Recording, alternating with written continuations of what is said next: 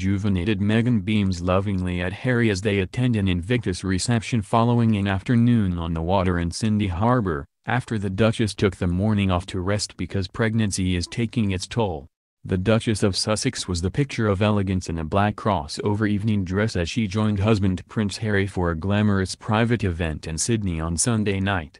Pregnant Meghan, 37, appeared full of energy at the Invictus Games garden reception after taking the morning off to rest. The mother-to-be, who is expecting her first child next spring, chose to skip a scheduled appearance at a cycling race in Sydney, with Harry, 34, telling competitors that she was resting at home, as being pregnant takes its toll.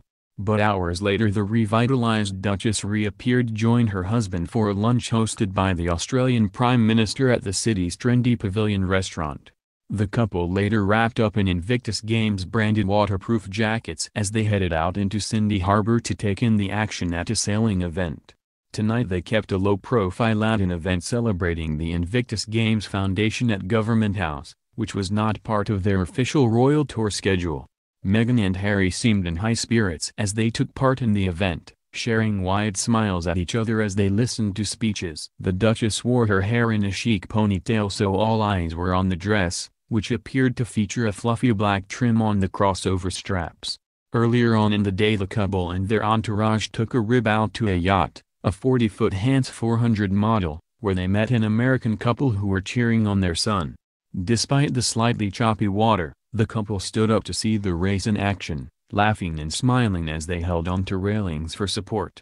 Carrie and Bill Novak, from Illinois, had no idea that the Duke and Duchess would be joining them on their boat on Sunday. Their son, 26-year-old Ryan, was a first lieutenant in the U.S. Air Force, before suffering a spinal cord injury in 2016. Mrs. Novak said, "They were so lovely." Harry asked what Invictus has meant to our family, about our son's journey, and he also asked after his mental health. "It was so easy to talk to them." Harry said it was good that he had been brought into the program early on. People can plateau or spiral downwards. "We were watching the race and Australia was winning," he said. "Sorry about that." Meghan was asking where we were from. She had gone to university in Chicago near us, and said that she loved Chicago. Mr. Novak told the couple that his son had to wear a TLSO- like a big turtle shell - as part of his treatment and had written the Invictus poem on the back of it.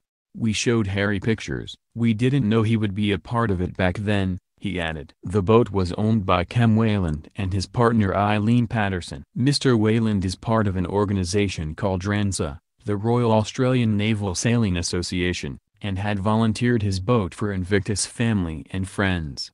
He was only informed on Monday that they had 2 VIP guests and was told not to tell anyone. But people did start noticing when teams came and swept the boat with a bomb dog. "They even sent divers underneath it," he said. On board, he said the couple weren't really talking to us, and were focused on the Novak family. However, Harry was struck by the vessel, saying, "The boat is beautiful." The Duke and Duchess then disembarked the yacht and got back in their rib. The team event was raced in elegant keel boats with a mixed-gender 4-person crew in the open category. Each boat was allocated a World Sailing accredited instructor to act as a 5th member of crew and provide guidance on safety if required. It is the first year that sailing has taken place at the Invictus Games. Australia came first, Denmark second, Canada fourth, and USA fifth. Before the event, Prince Harry arrived at the Domain Park nearby and waited about 10 minutes for Meghan to arrive in a 3-car convoy from Admiralty House, where the couple have been staying. The Duchess waved to a cheering crowd of hundreds who rushed towards her car as she arrived and pressed against barriers as they tried to get her attention. Prince Harry met her at the driveway to the Pavilion restaurant where the couple was due to have lunch with Australian Prime Minister Scott Morrison. Also at the reception was leaders from support and mental health groups for veterans, and members of the Australian Air Force Cadets and Australian Kookaburra Kids Foundation. The Duke walked over and immediately gave her a kiss before taking her hand and walking into the restaurant together, using their free hands to wave at the crowd but not stopping to chat. At the reception, where they met Invictus competitors and other guests including Mr. Morrison's daughters Lily and Abby in a crowded restaurant, the Duchess appeared lively and engaged.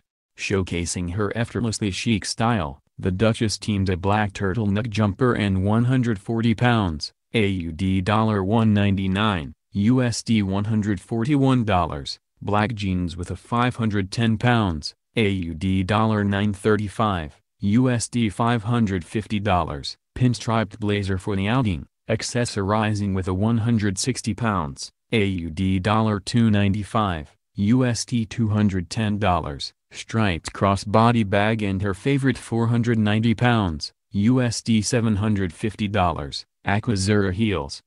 Harry rubbed her back frequently as the couple greeted numerous guests, some of whom the Duke already knew and was delighted to catch up with. One of them was powerlifter and Tyra Gawthorne, who pulled up his shirt to show Harry a tattoo on his back after he asked if the former soldier got any new ink since the Toronto Invictus Games last year.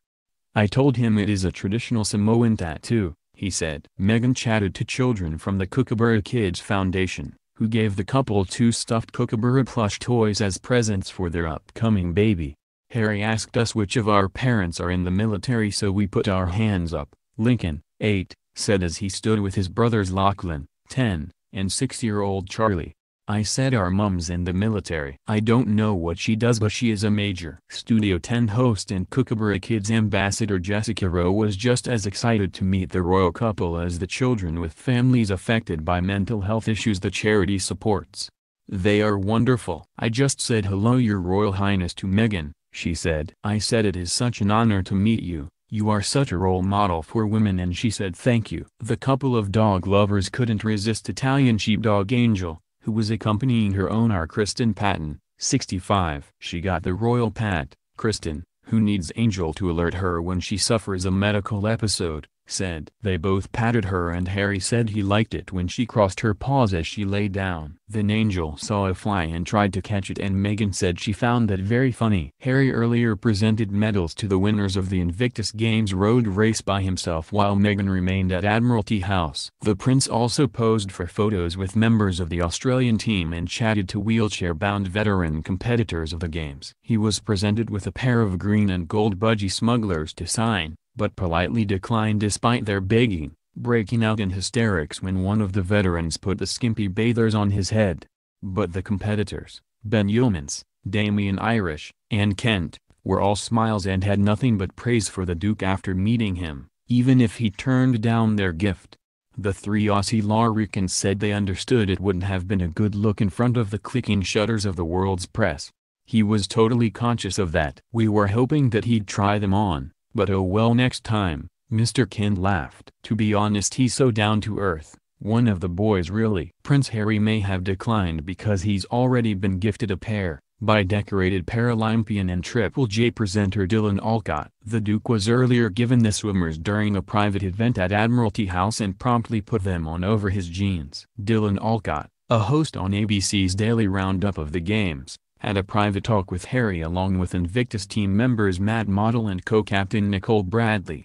Mr. Alcott, who is a triple Paralympic gold medalist in wheelchair tennis and wheelchair basketball, said, "We gave him a gift." One of the athletes, Matt, gave him a pair of budgie smugglers and he put them on, over his jeans. "It looks awesome," he said. "Shall I put them on?" We said, 100%. So he put them on.